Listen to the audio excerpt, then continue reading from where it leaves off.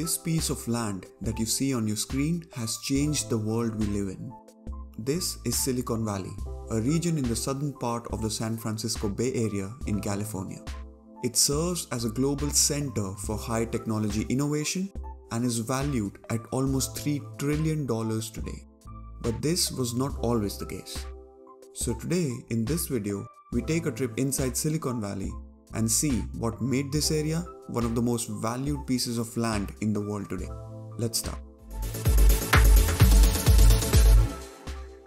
Located in the southern part of the San Francisco Bay Area, Silicon Valley cities include Sunnyvale, Redwood City, Mountain View, and other popular areas. It is home to many of the world's largest tech companies including Apple, Google, Tesla, and Meta, with headquarters of more than 30 businesses in the Fortune 1000. Silicon Valley alone accounts for 1/3 of all venture capital investment in the US. This has helped it to become a leading hub and startup ecosystem for high-tech innovation. It even has a super hit comedy show based on it from HBO. This area has a very interesting story, starting with the military. The Bay Area had long been a major site for US Navy research and technology. In 1909, Charles Herald started the first radio station in the country, the rights to which were purchased by a Stanford University graduate who founded Federal Telegraph Corporation, popularly known as FTC, in Palo Alto. Over the next decade, the FTC created the world's first global radio communication system. The earlier mentioned Stanford University has played a major role in the development of this area. After World War II, Frederick Terman, Stanford University's Dean of School of Engineering, encouraged faculty and graduates to start their own companies. He is credited with nurturing companies like Hewlett-Packard, Eastman Kodak, General Electric, and other tech firms. This led to the area around Stanford University to grow and eventually turn into today's Silicon Valley. The word silicon in the name refers to the large number of innovators and manufacturers in the region that specialize in silicon-based transistors and integrated circuit chips.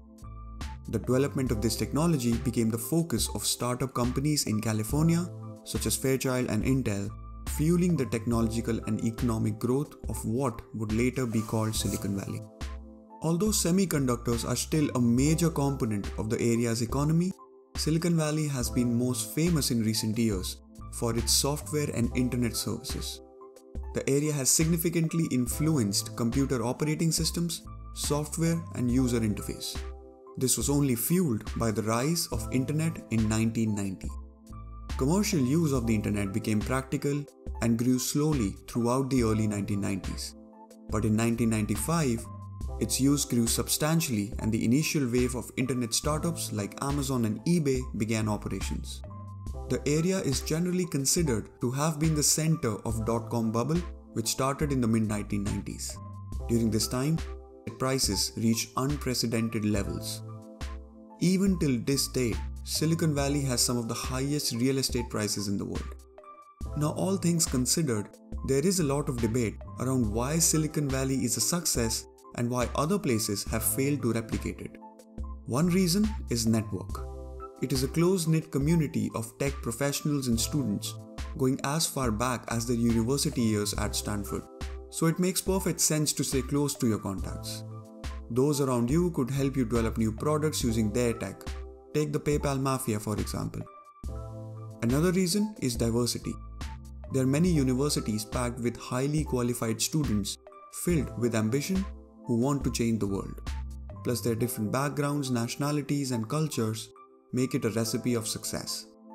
So it's logical that companies that invested in the valley once are willing to do it again.